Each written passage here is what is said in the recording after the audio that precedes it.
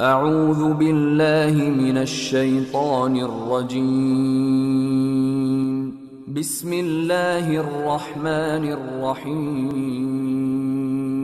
بسم الله الرحمن الرحيم والفجر وليال عشر والشفع والوتر والليل إذا يسر هل في ذلك قسم لذي حجر ألم تر كيف فعل ربك بعاد إرم ذات العماد التي لم يخلق مثلها في البلاد. وعليكم السلام ورحمة الله وبركاته. الحمد لله والصلاة والسلام على رسول الله وعلى آله وصحبه ومن والاه، وبعد. أستغفر الله الذي لا إله إلا هو الحي القيوم وأتوب إليه. أستغفر الله الذي لا إله إلا هو الحي القيوم وأتوب إليه. رب زدني علما، رب اشرح لي صدري ويسر لي أمري واحلل عقدة من لساني يفقهوا قولي. প্রিয় ভাই,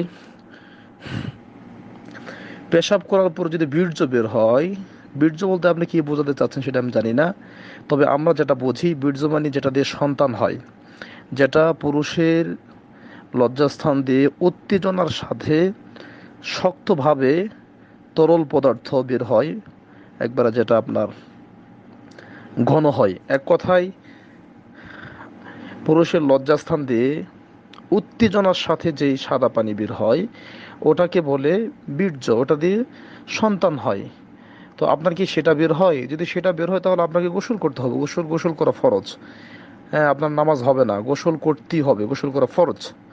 আর যদি এরকম হয় যে সেটা ওরকম নয়, বরং যেমন স্বাভাবিকভাবে দেখা যায় পেশাব পায়খানা টাইট হইলে বা কোনো পেশাব পায়খানা বেশি চাপ দিলে ঠিক মতো না করলে এক প্রকারের সাদা তরল পদার্থ বের হয়, তার নাম হচ্ছে ওয়াদি। যদি ওয়াদি বের হয় বা মজি বলা হয়, এটা যদি বের হয় তাহলে সেই ক্ষেত্রে আপনার ওই পানিটা আপনি, অর্থাৎ যেটা বের হলো সেটা আপনি পানি দিয়ে ধুয়ে ফেলবেন এবং যেই জায়গায় লাগবে সেই জায়গাটাও ধুয়ে ফেলবেন এবং অজু করবেন, তাহলেই আপনার যথেষ্ট হয়ে যাবে।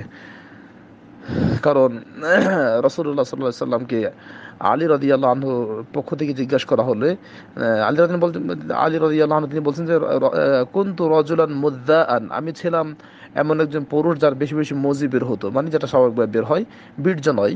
হ্যাঁ, আমারাতুল মিকদাদ আইয়াস আলা আনিন নবী আইয়াস আল নবী সাল্লাল্লাহু আলাইহি সাল্লাম আও বকল, অথবা মিকদাদ কি বললাম যে তুমি আল্লাহর নবী সাল্লাল্লাহু আলাইহি সাল্লামকে এই সম্পর্কে জিজ্ঞাসা করো।